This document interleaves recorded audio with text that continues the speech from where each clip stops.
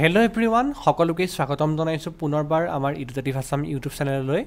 আহিবলগীয়া DHS Grade III এক্সামৰ বাবে আমি কিছুমান ইম্পৰ্টেন্ট ভিডিঅ প্ৰস্তুত কৰি আছিলো আৰু আজিৰ ভিডিঅটোত আপোনালোকলৈ লৈ আহিছো এনচিয়েন্ট ইণ্ডিয়ান হিষ্ট্ৰীৰ কেইটামান ইম্পৰ্টেন্ট MCQ যদিহে আপোনালোকে চেনেলটোত প্ৰথমবাৰ বাবে ভিজিট কৰিছে তেনেহলে চেনেলটো সাবস্ক্ৰাইব কৰি লবলৈ নাপাহৰিব কাষত থকা বেল আইকনটো দবাই দিব আমাৰ চেনেলৰ যিমানবিলাক মানুহে ভিডিঅ চাই তেওঁলোকৰ প্ৰায় 10% মানুহেহে সাবস্ক্ৰাইব কৰিছে বাকি 90% মানুহে সাবস্ক্ৰাইব নকৰাকে যায় গতিকে প্লিজ আপোনালোকে সাবস্ক্ৰাইব কৰি দিব কিয়নো সাবস্ক্ৰাইব কৰাটো আপোনালোকৰ বাবে ফ্ৰী হয় কিন্তু যদিহে সাবস্ক্ৰাইব কৰে তেতিয়া হলে মোৰ কষ্টবিলাক সাৰ্থক হোৱা যেন লাগে সো বেছি দেৰি নকৰি আমি ভিডিঅটো আৰম্ভ কৰো আমাৰ প্ৰথমটো প্ৰশ্ন আছে হাতত where was Mahavira born মহাবীৰৰ জন্ম ক'ত হৈছিল ইয়াৰ শুদ্ধ উত্তৰ হৈছে বৈশালী মহাবীৰৰ জন্ম বৈশালীত হৈছিল next question in where Buddha has been described as an ocean of wisdom and compassion বুদ্ধক coat প্ৰজ্ঞা আৰু মমতাৰ সাগৰ হিচাপে বৰ্ণনা কৰা হৈছে ইয়াৰ শুদ্ধ উত্তৰ হৈছে অমৰকোষত বুদ্ধক প্ৰজ্ঞা আৰু মমতাৰ সাগৰ হিচাপে বৰ্ণনা কৰা হৈছে next question Jainism was divided into two parts known as Jain ধৰ্মক দুটা ভাগত বিভক্ত কৰা হৈছিল যাক জনা যায় ইয়াৰ শুদ্ধ উত্তৰ হৈছে Shwetambar and Digambar next question Who was the first tirthankar of Jains জৈনসকলৰ প্ৰথম ত্ৰিশংকৰ কোন আছিল ইয়াৰ শুদ্ধ উত্তৰ হৈছে Rishabh next question Where did Gautam Buddha attain enlightenment Gautam বুদ্ধই কোন ঠাইত জ্ঞান লাভ কৰিছিল ইয়াৰ শুদ্ধ উত্তৰ হৈছে বৌদ্ধগয়াত গৌতম বুদ্ধই জ্ঞান লাভ কৰিছিল next question Who was the author of Buddha চৰিত্ৰ বুদ্ধ চৰিত্ৰৰ লেখক কোন আছিল ইয়াৰ শুদ্ধ উত্তৰ হৈছে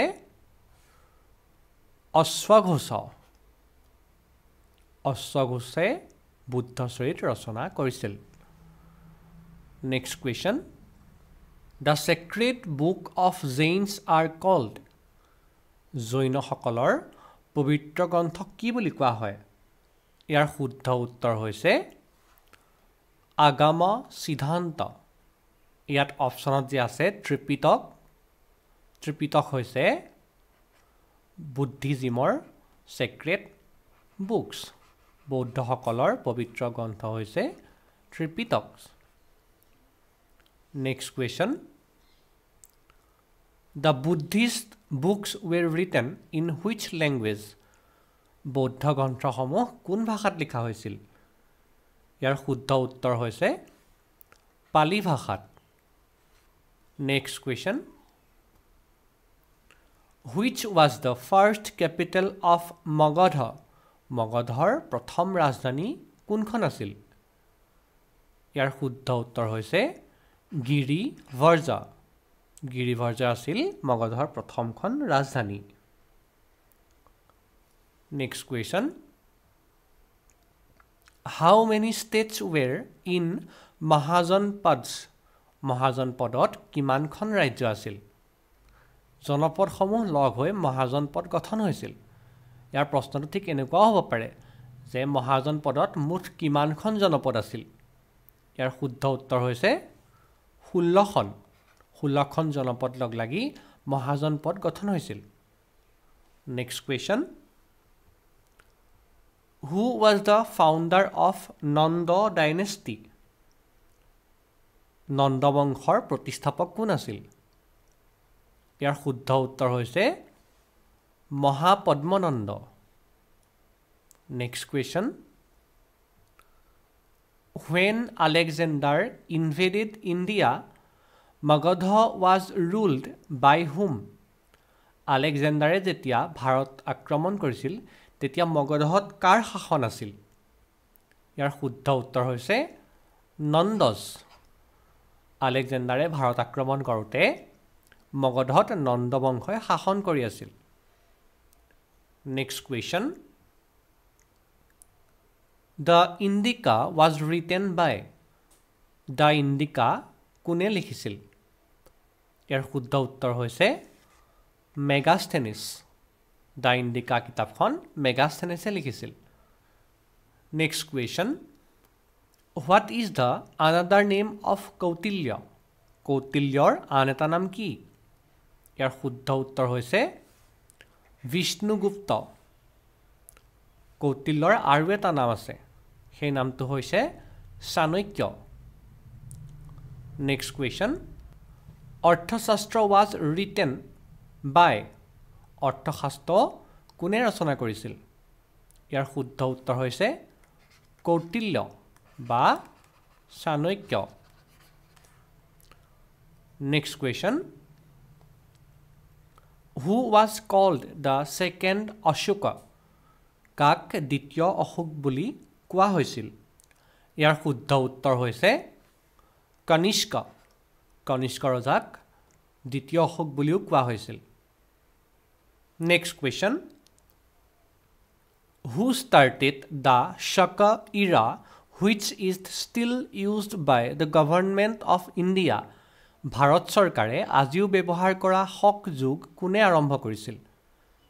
ইয়াৰ শুদ্ধ উত্তৰ হৈছে কনিষ্ক কনিষ্কয়ে শক যুগ আৰম্ভ কৰিছিল next question Ashoka pillars are made of which material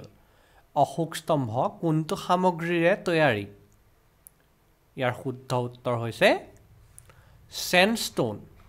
বালিচহীয়া শিলেৰে অশোক স্তম্ভটো তৈয়াৰী next question To which dynasty did Ashoka belong? Ashok কোন বংশৰ আছিল